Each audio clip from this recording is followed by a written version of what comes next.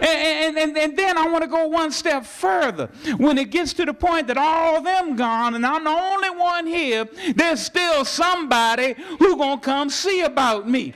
When all my friends are gone, when mom and them are gone, when my family are gone, there's somebody who's going to come see about me.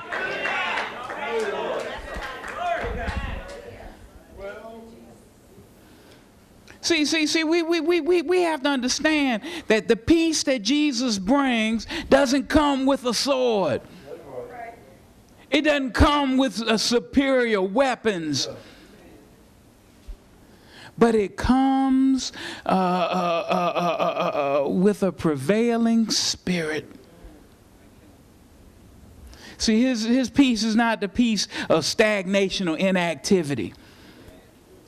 Some folks think if ain't nothing going on, then that's peace. A lot of churches get lulled into that false sense of security.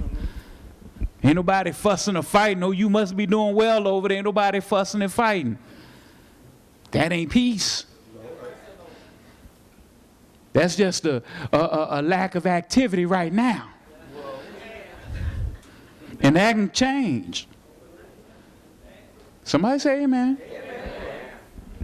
You see, we have to understand is the peace that Jesus gives us is not some spiritual narcotic that keeps us from feeling or seeing what's going on around us or to stop us from facing reality. Yeah, we go through stuff too.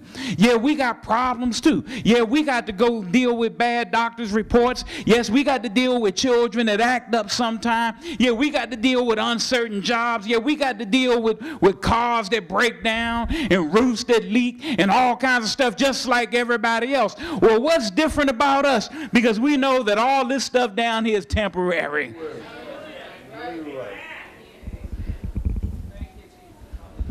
And we know something else that the world don't know. Did nothing come to stay? The Bible said it came to pass. Don't nothing stay. Good times, oh hallelujah. Enjoy them, they ain't staying. Hard times, hallelujah. Just endure it, they ain't staying. All things gonna change. You see, we have to understand that this peace that we enjoy isn't to be immune from suffering or temptation. But what is it? But the Prince of Peace brings us peace from God and gives us peace with God. His peace is the peace of surrender to the rule of love. You can't make nobody do nothing. But no matter what you do, I love you anyhow. And ain't nothing you can do about that. And I'm at peace with that. I may not be crazy about your ways, but I love you. Well, how can you love me? Well, I may not like what you do, but I love you. How can you do that? Because the Lord told me to. Love ain't got nothing to do with feeling. Love is what you do. Amen, lights. His peace is the peace of fellowship with God the Father. Oh, to be cut off from the Father. Oh, to face the challenges of life and not have a Father that you can go to and say, Lord, I need a little help.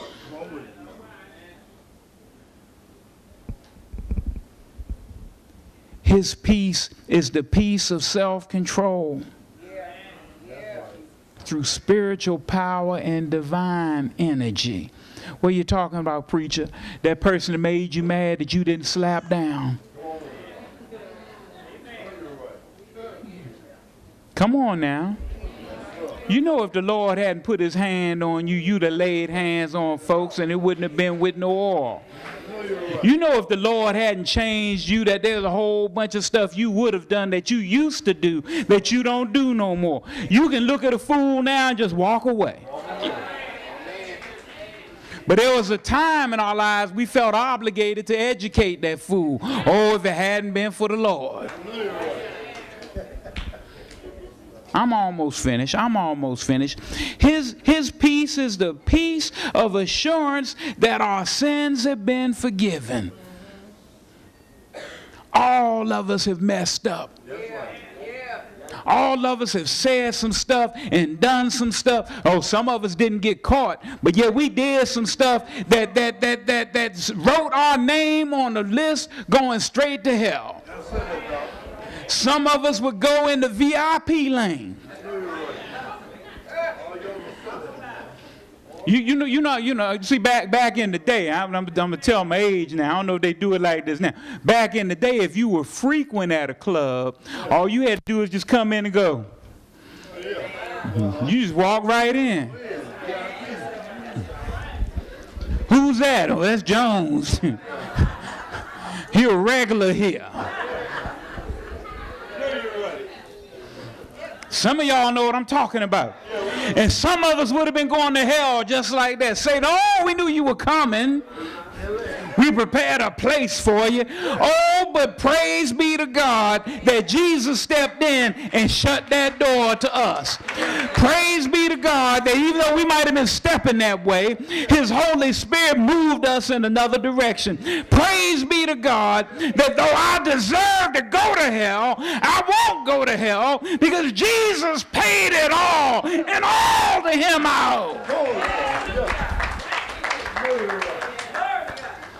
You ought to be peaceful about that. Yeah, you may have done some stuff. Oh, if I had it to do over again, I wouldn't have done it like that. But praise be to God, he looked down in tender mercy, watched over my wicked soul, pulled me up out of the muck and the mire, and placed me on a solid rock.